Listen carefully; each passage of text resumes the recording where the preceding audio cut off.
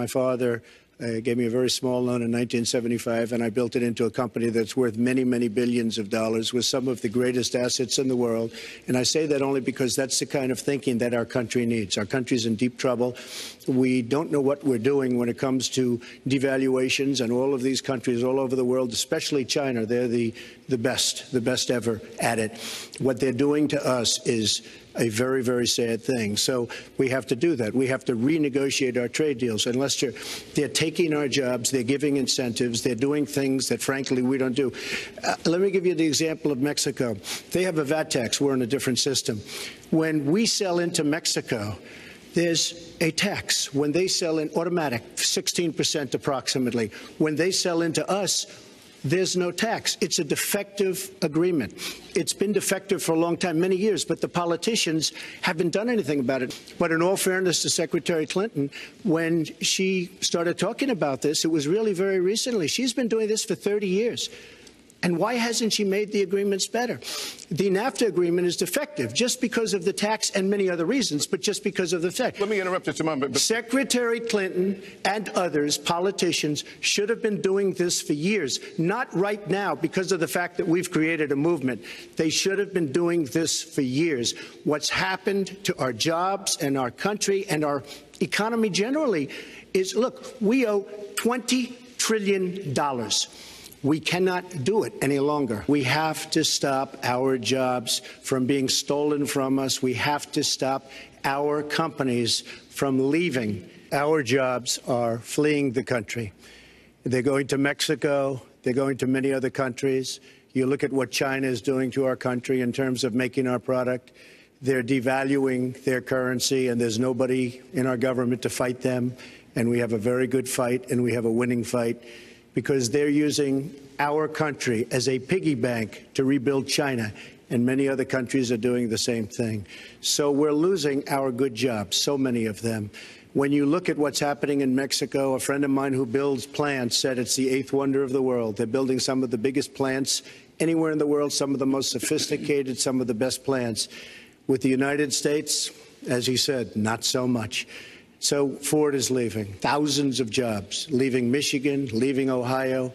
They're all leaving, and we can't allow it to happen anymore. How do you specifically bring back jobs, American manufacturers? How do you make them bring the jobs back? Well, the first thing you do is don't let the jobs leave.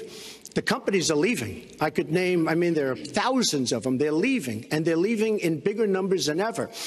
And what you do is you say, fine, you want to go to Mexico or some other country, good luck. We wish you a lot of luck. But if you think you're going to make your air conditioners or your cars or your cookies or whatever you make and bring them into our country without a tax, you're wrong. And once you say you're going to have to tax them coming in, and our politicians never do this because they have special interests, and the special interests want those companies to leave because in many cases they own the companies.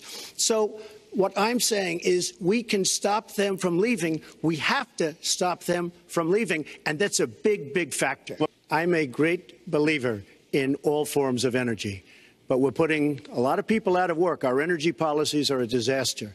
Our country is losing so much in terms of energy, in terms of paying off our debt. You can't do what you're looking to do with $20 trillion in debt. The Obama administration, from the time they've come in, is over 230 years worth of debt, and he's topped it. He's doubled it in a course of almost 8 years, 7.5 years to be semi-exact. So I will tell you this. We have to do a much better job at keeping our jobs, and we have to do a much better job at giving companies incentive to build new companies or to expand, because they're not doing it. And all you have to do is look at Michigan and look at Ohio and look at all of these places where so many of their jobs and their companies are just leaving. They're gone. And Hillary, I just ask you this. You've been doing this for 30 years.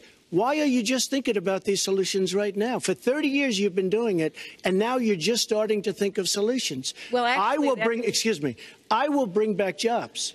You can't bring back jobs. Well, actually, I have thought about this quite a bit. Yeah, for 30 years. Your husband signed NAFTA, which was one of the worst things that ever happened to the manufacturing industry. That is your opinion. You go to New England, you go to Ohio, Pennsylvania, you go anywhere you want, Secretary Clinton, and you will see devastation where manufacturing is down 30, 40, sometimes 50%. NAFTA is the worst trade deal maybe ever signed anywhere, but certainly ever signed in this country. And now you want to approve Trans-Pacific Partnership. You were totally in favor of it. Then you heard what I was saying, how bad it is, and you said, I can't win that debate. But you know that if you did win, you would approve that, and that will be almost as bad as NAFTA. Nothing will ever top NAFTA. You are going to approve one of the biggest tax increases in history.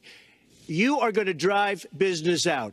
Your regulations are a disaster, and you're going to increase regulations all over the place. And by the way, my tax cut is the biggest since Ronald Reagan. I'm very proud of it. It will create tremendous numbers of new jobs. But regulations, you are going to regulate these businesses out of existence. When I go around, Lester, I tell you this, I've been all over. And when I go around, despite the tax cut, the things that business and people like the most is the fact that I'm cutting regulation. You have regulations on top of regulations, and new companies cannot form, and old companies are going out of business, and you want to increase the regulations and make them even worse. I'm going to cut regulations, but I'm going to cut taxes big league, and you're going to raise taxes big league. End of story. I'm going to you go to her website, and you take a look at her website. She's going to raise taxes $1.3 trillion. Typical politician. All talk, no action. Sounds good, doesn't work, never going to happen. Our country is suffering because people like Secretary Clinton have made such bad decisions in terms of our jobs and in terms of what's going on. Now, look, we have the worst revival of an economy since the Great Depression. And believe me, we're in a bubble right now.